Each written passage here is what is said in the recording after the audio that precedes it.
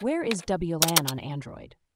If you're wondering where to find the WLAN or Wi-Fi settings on your Android device, you're in the right place. Let's break it down step by step.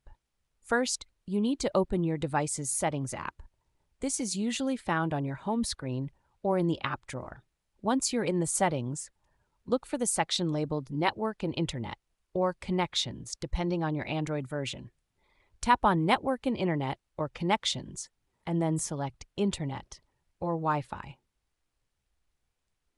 Here you'll see a list of all the nearby Wi-Fi networks that your device can detect. You can turn Wi-Fi on or off from this screen next to any of the listed networks by tapping on them and entering the password if required.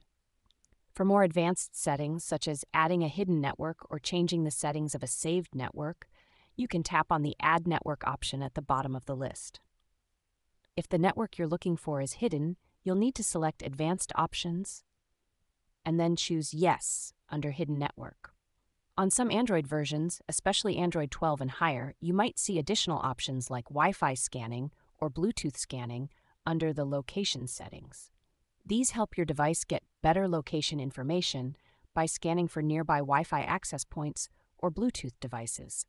So, to summarize, to find and manage your WLAN settings on Android, go to Settings, then Network and Internet or Connections, and finally to the Wi-Fi section.